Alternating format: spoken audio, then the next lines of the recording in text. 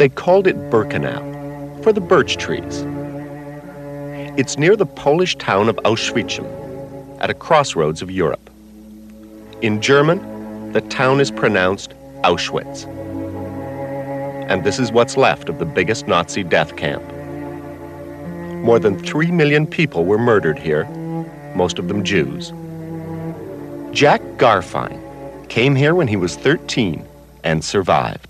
The idea was to take everything from us. I mean, here I could say that night, Eric, it was the book of Job, right?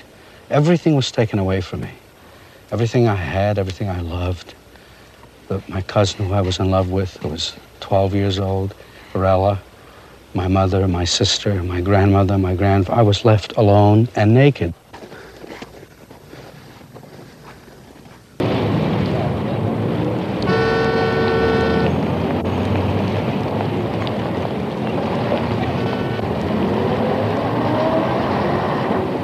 At 23, just 8 years after being freed from a concentration camp, Jack Garfein was producing plays in New York. He discovered George Peppard, Steve McQueen, Ben Gazzara. Carol Baker became his wife.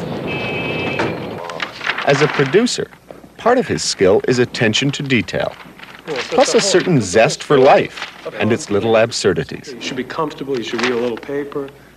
Garfein was 15 years old and weighed 48 pounds when the British found him on the edge of death in the concentration camp at Belsen. I'm going to come right through here. So. He'd ended up there because at Auschwitz, the Nazis spared him for slave labor. Okay, like that, and then...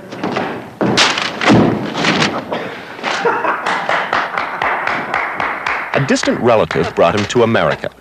His first assignment in the New York school system, an essay on how I spent my summer vacation. Garfein had been through 11 concentration camps, marched across Europe laying railway track for the Germans.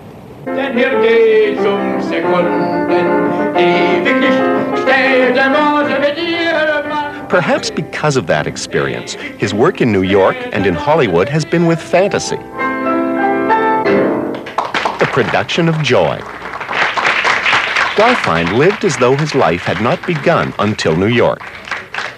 Until this year, he wanted to go back and understand more about his past.